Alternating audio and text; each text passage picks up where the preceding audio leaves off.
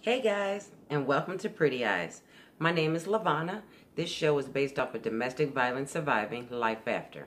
If this is your first time watching this show, please subscribe and hit that bell so you guys can get future notifications for things that are coming forth. First of all, I would like to say I want to give honor to God, give him the glory and the honor, because if it was not for him, I would not be sitting here doing this show. I also want to thank my family and friends for much support. If this is something that is not for you or something that you don't want to watch, please turn it over to someone that it can be very beneficial for them. I want to start off by saying I hope you guys, and I pray that you guys had a wonderful Thanksgiving. I came on last week just for about 10 minutes just to tell you guys how much I love you. Hope this encourages someone, and hope you guys get the support that we're trying to push out to you. Today I'm going to start just talking just a little bit about the repercussions and different things that can affect by domestic violence. And again, if you've never watched this show before, this show is based off of domestic violence surviving. So this show is going to empower and encourage someone to leave the abuser. If they've already left the abuser, that's awesome. If you have not, this should be able to give you tips or give you like ideas and different information that can help you move forward to get out of a situation that is like that.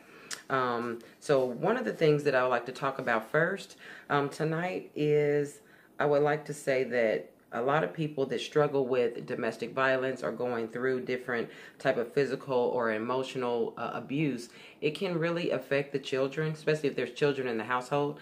And if there's kids that are witnessing different things like that, that can really ruin them to the point of having ongoing anxiety, later in life, where they may get a counselor and may be able to speak to a psychiatrist or something like that. But sometimes they just really need their mother or the father, whoever is going through that, to really talk to them and give them clearance of what's happening. A lot of kids are confused about why it's happening, and most of the time the kids are blaming themselves because they're confused of why it's happening in the first place. A second thing is the kids will go on and have like moments of depression. That could come with bedwetting. That could come with thoughts of suicide for themselves. A lot of anger or acting out at school. So it doesn't have to be, grown children. It could be elementary students. It could be middle-aged kids, whatever the age of the child is. Anybody that's under 18, pretty much, can be considered a young adult or a young kid. Another thing is they can also be going through emotional distress, where they're having an issue with knowing if they're accepted or having feelings of rejection, and not knowing if it's their fault. They want the things to stop that's happening with their mother or their father or their aunt or grandmother or whoever the person is that's their guardian or whoever is raising, that individual. A lot of times children can turn over to like eating disorders. Or sometimes, like I mentioned just before, bedwetting or, nightmares or sleepwalking, sleep apnea, different things like that. And the result of it is they're not eating correctly. They're not being nourished correctly, and then it starts to show on the outside, how they feel about themselves. They feel sad, they feel bad about themselves. So I just want to say, if anybody is going through something like that and they have an abuser that is in their home, whether that be biological father or mother or just a stepmother or father, remove the kids from the situation. It's something that is very important, and if you can't move out of it for yourself, at least remove the children so the children don't have to be involved with seeing different acts of violence. Because it's very serious, and a lot of people think that, they're just kids, they're not really paying attention. But kids do remember a lot. Kids remember a lot of things that go on from childhood all the way up to adulthood. And that can really disturb them, and it can really mess up their life. And, years later, you may have left your abuser, but you are still having to deal with the way your child has became because of something that they've witnessed, in the past or in the present, or, things that are just, coming near.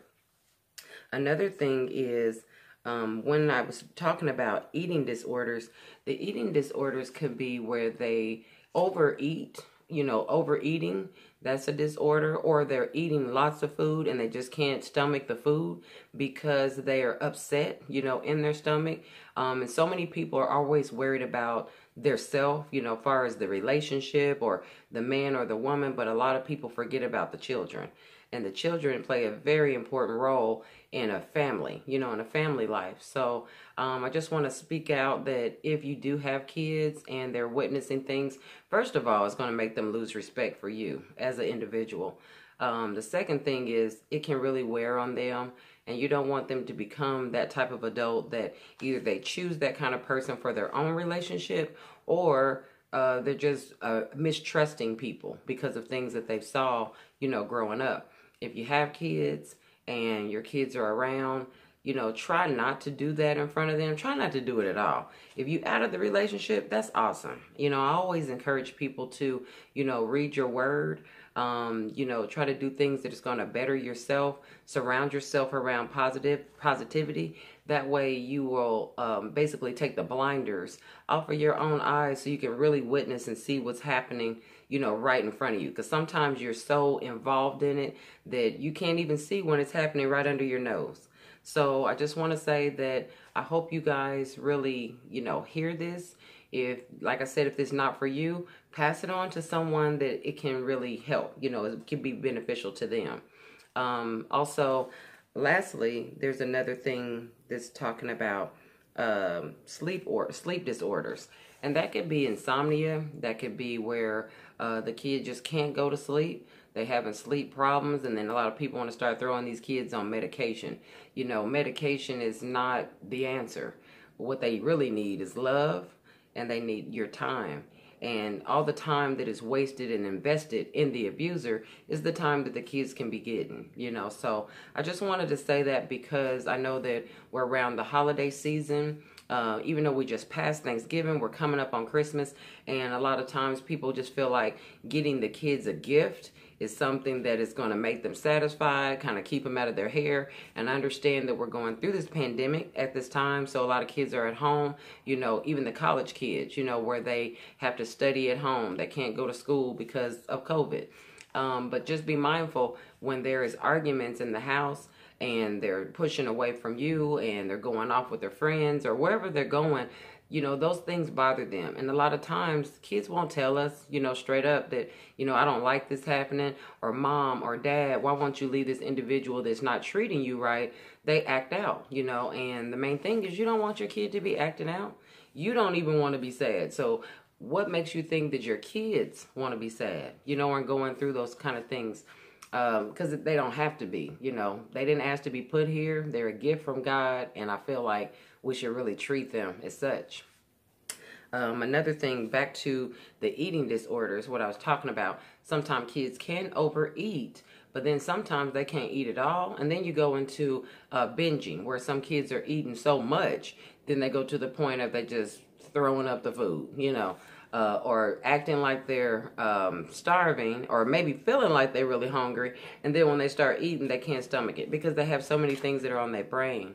And today, in today's society, I really feel bad for the youth because they don't have a lot of people to talk to. People that are my age or older, they always had family, they have grandmothers, they have mothers, uncles, aunts, cousins, a lot of different people that they can talk to or they can relate to them. In today's society, these kids don't really have what we had, growing up. They have a lot of, internet stuff that's entertaining them. A lot of video gaming, a lot of TV stuff that's kind of growing them up or teaching them the way, when we should be the one that's teaching them, the right from wrong. And as I stated before in a couple of segments previously, if we are setting a bad example for the kids, how do you think that's going to be for them when they become our age? Because they actually are our future. And I don't think a lot of people take the time to think about the legacy, that we leave behind, with our kids. So it doesn't matter how many kids you have. It doesn't matter how old they are. At the end of the day, they love us. They love their mom, their dad, or whoever the person is that raised them. And if they're being treated in a wrongful manner, that's going to really affect the kids. So I just want to say I love you guys. I really hope that this encourages someone. I really hope that you can pass this over to a coworker, a family member. You know, I always say that. And tonight we were actually supposed to have a special guest, but you know, some complication took place, but that's okay because we're going to go forward in the next week. We will have someone coming in on the show on Pretty Eyes.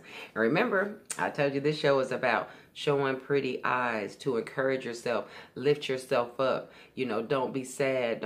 Don't be down in the dumps. You know, you've been full of sorrow long enough. It's time to move forward, live life, be excited, and show those pretty eyes. And lastly, I told you guys last week that I was going to leave a 1-800 number for domestic violence.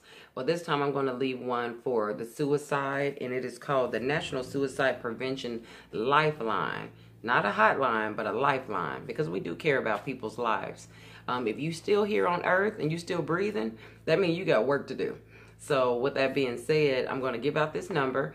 If this is something that it's not good for you, I always tell you, pass it on to someone that it can be beneficial to, for them. This number is going to be 1-800-273-8255. Again, the number is 1-800-273-8255. And this is called National Suicide Prevention Lifeline. So if you got anybody that, you know, been kind of talking about suicide, or you feeling like they having suicidal thoughts, or they're doing things to hurt themselves or others, pass that number over to them. It's somebody that they can talk to. And a lot of people like to talk to people that are biased of the situation, so they can feel more comfortable to talk about their business or how they feel. So I just want to say I love you guys so much. I thank you so much for the support. Hit that bell, please subscribe, and don't forget to show those pretty eyes. Next week, we will have someone on the show. It will be a very special guest, and we're going to be talking about what was her determining point to leave the abuser, what she's doing today, and how long she stayed in that abuse. She's going to tell briefly her story. So I hope you guys tune in. And remember, I told you this show is every Thursday. I'm sorry I'm a little late tonight doing the show, but I know you guys can probably check this out in your spare time. Also, pass it over to anyone that you think that this can help.